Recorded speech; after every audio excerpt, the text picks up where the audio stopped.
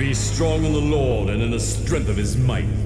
Put on the whole armor of God, so that you'll be able to stand against the schemes of Satan. For we do not wrestle against flesh and blood, but against rulers, the authorities, the cosmic powers over the present darkness, against the spiritual forces of evil in heavenly places.